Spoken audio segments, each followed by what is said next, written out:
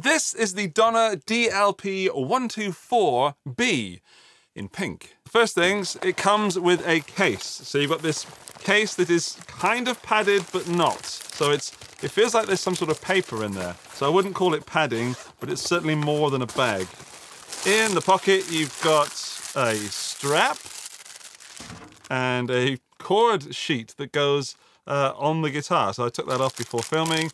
And you get a cable as well, which I think is really cool. That's not one of those really cheap molded cables. It is, in fact, let's open it up. A cable that would probably set you back maybe 10 bucks. So there's 10 bucks right there. There's about 3 or 4 bucks. And there are some free cords. Any more surprises? An Allen key for the truss rod adjustment. Right, Donner did send this guitar to me. They asked me to review it, but they're not paying me for this. And as always, my thoughts, words, and bum notes are my own. Now, I wasn't going to go through with this review because I hate this guitar. And I don't say that often, but the reason I hate it is that when I took it out of the box, out of the case, and tried to film this video the first time, I ran my hand up the neck and the frets were so sharp that I cut my hand. It sliced it open, there was blood everywhere, and I couldn't play guitar for a few days. And it means that the guitar was not playable out of the box. I filed and polished these. I didn't do these. If I place that down there and then take a pick, you can run this up the neck, and then it gets stuck, because I didn't do that fret. So there's so much sticking out there. Yeah, can you hear that? And on the other side. Yeah, so just those two. But I might be the one in a million, or this might be the standard. Regardless, I know you want to hear how it sounds and how it plays, so let's plug it in, tune it up, and dive in, as they say on YouTube. Okay, so it's kind of in tune, but as with every new guitar, you should pull out the strings. I'm going to do that so it doesn't slip out of tune again. And by doing that, I can tell you that the strings are not great. So if you do buy this guitar, definitely change the strings out, or get someone who knows what they're doing to change the strings out for you. Right, retuning time. It's still not quite there, so I'm going to bend it around and play around and get these strings to go in. Again, put some decent strings on any budget guitar and you will have made it a better guitar. Another thing to point out after tuning it is that these machine heads, they're quite sharp on the end as well. There's a fair old corner on that, and I don't like the shape of those at all.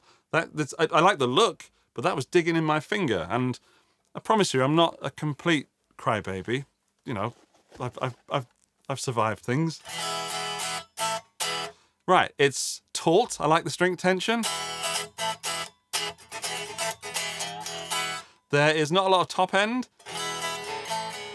There's a lot of low mid, so it's a very sort of low-endy guitar without there being much bass. Regarding woods, the specs of this are kind of hard to find. And if you look on places like Amazon and Donner's website and other places that are selling this guitar, they're not all the same. But apparently, this is an Akume neck, which has a scarf joint just there, and it's apparently a poplar body. But that really feels like maple to me, like really. Like I don't believe that isn't maple. As for the fretboard, it's uniformly dark, and it looks somewhere between rosewood and mahogany and rich light, that sort of area. But it's apparently perilla. I don't know what that is. So perilla. Please let me know in the comments what perilla is. I always thought it was a large ape. We've got two humbuckers, don't know what they are. We've got volume and tone, and there's no pulley, push on that. That's a three-way switch to switch between the pickups. Then we've got a standard Les Paul bridge and stop tail. Then we've got a bolt-on neck, if you haven't noticed already. There, so 4 bolts and some access point cavity that we'll have a look at in a bit. That's funny, it says QC passed. They didn't obviously check the frets and they didn't bleed everywhere. Right, I'm gonna play it through some amps. For amps today, we're looking at the Blackstar St. James EL34, the Laney Super Cub, and the Boss Katana. I'm running all those through vintage V30s. Just here, Harley Benton 2x12 cab, and let's hear what it sounds like.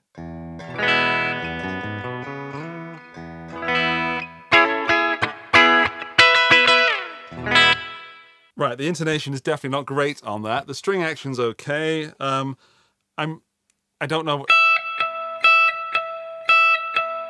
it's sharp. I should probably fix that before going any further. I don't want to upset anybody's ears. So yeah, I'm not trying to make excuses for the guitar, but because I like the shape and I like the color and I like the weight, I am going to persevere with it. But at this point, I don't think you should buy one.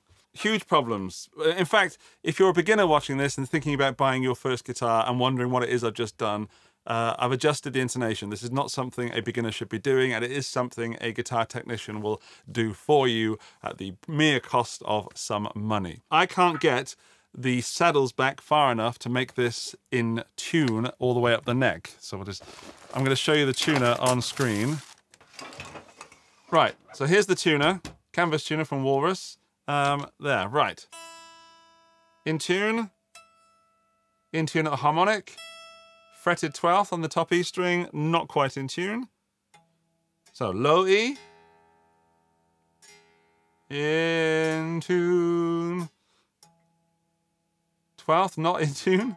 I am going to persevere, but it's not going to be perfectly in tune. I might have what we would call a lemon here. So let's at least hear what it sounds like before I completely trash it.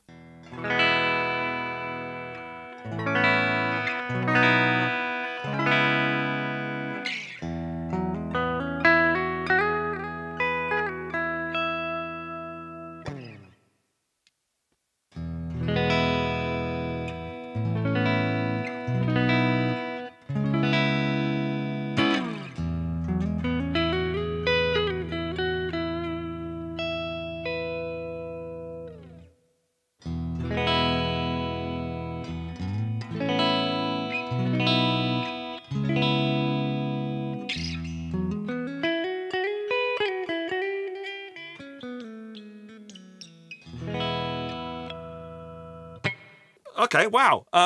I can finally say something really good. I like both sounds. The bridge pickup is not too bright and not in any way cheap sounding. The neck pickup is wonderfully warm without being too bassy, and that in between sounds to me almost out of phase. I wouldn't be surprised if it is out of phase, and it definitely needs some sort of bluesy thing on that. So let's switch over to the 𝗫𝗍𝗫 and get a bit of rock and blues and some gain. Like every good Les Paul, the G string's out of tune again.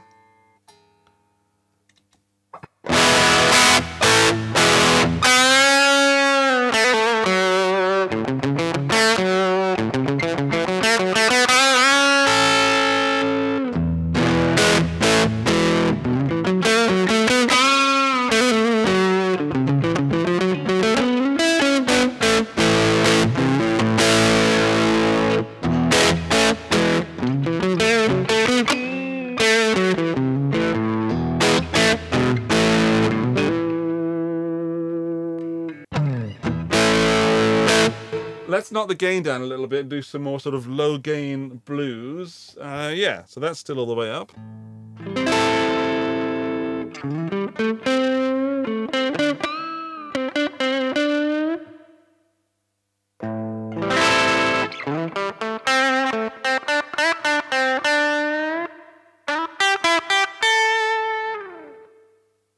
It sounds like a sort of lo-fi Black Keys kind of sound. So if you're looking for something sort of dirty, grungy, bluesy, this is good because it didn't sound too rocky, like on that sort of more high gain. It sounds a bit weak. A bit plastic, a little bit, yeah, it's not making the 𝗫𝗍𝗫 sound great. But on this,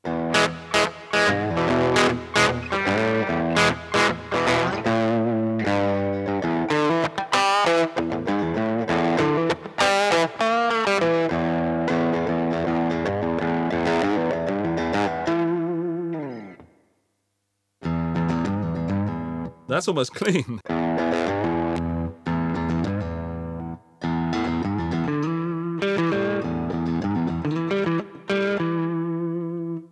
All right, I think that's enough for me to decide that the sound is not overly great, but I think the pickups could be closer to the strings. I like that sound on that low gain. Whoops.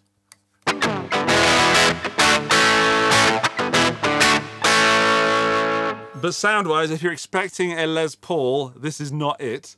It's not even sort of Les Paul. It's more P90, which is kind of cool.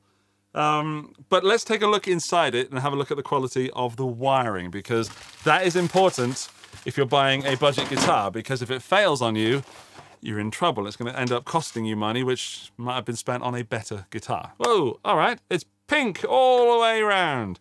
We've got some sort of spacer here. Maybe that's too deep.